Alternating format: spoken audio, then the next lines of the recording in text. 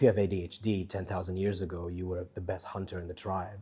One way to think about it, and maybe this is obviously highly speculative, but some of the reasons that we think things like ADHD are problematic are to do with the environment we inhabit, which is very unnatural.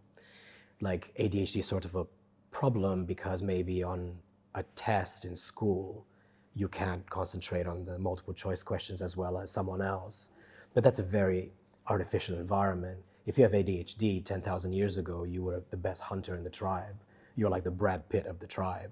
So people would have thought someone concentrating for long periods of time had a problem and was a lot more likely to get eaten by wolves or something. So some of it is, the entire thing is conditional on this strange environment that we inhabit with like microphones and phones and streets and cars and stuff.